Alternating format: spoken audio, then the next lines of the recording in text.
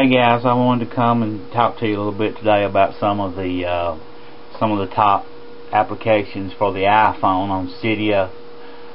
There are some very good ones out there right now, and I'm very excited to come with you to some of the ones I found for my phone, and I wanted to share with you guys here on YouTube. They are in no particular order, but I am going to say that my number one choice would be, out of my top 10 for 2011, would have to be, my number one choice would be Springtomize. That's Springtomize. And what it does is, if you take a look at my springboard here on the video here, you can see my icons look a little bit different than probably yours do. And what you can do with this application, you go under settings, and you can go to your where it says Springtomize right here. Tap that, and it brings up all these different features it has. And what you can do under there, you can change the size of your icons, the number of icons that you can put on your dock. I mean, it's just fantastic, some of the things that it does. It eliminates so many other things that you would want to get for your iPhone. It's all wrapped up in one package here with the Springtomize. I just think this is just an outstanding feature for the iPhone user. It gives you the ability to hide any of the things across the top of the navigation bar at the top. If you want to hide the carrier, the Wi-Fi sign, any of that, the battery, any of the things in the navigation bar at the top, you can hide that. I think this is just one of the best applications that Cydia has offered by far to me since I've had an iPhone. Number two would be number 2 and 3 go together. That would be the InfiniBoard and the InfiniDock. That allows you to scroll your dock and your boards like I'm doing here now. But like I said, with this Springtomize, you could really scrunch your icons together if you want to get more on one page. Of course, they'd be closer together and harder to get to.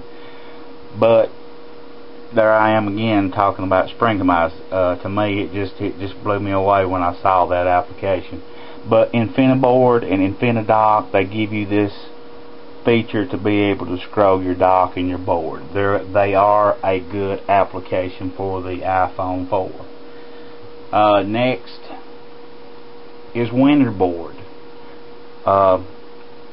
Really, that's what Cydia is. One of the main applications on Cydia is WinterBoard. You can go into WinterBoard and get themes and things that you want to do with your desktop. That's where you select your themes at.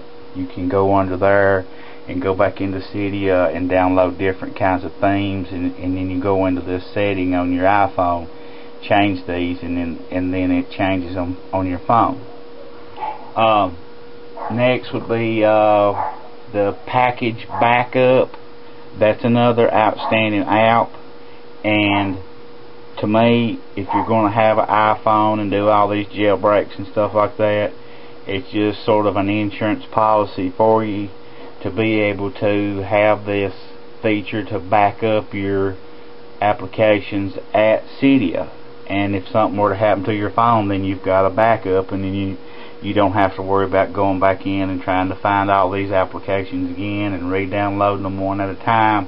You can do a system restore or a phone restore and just get it all done in one tap of the key. Next, the speed intensifier is another good one, and hits right here.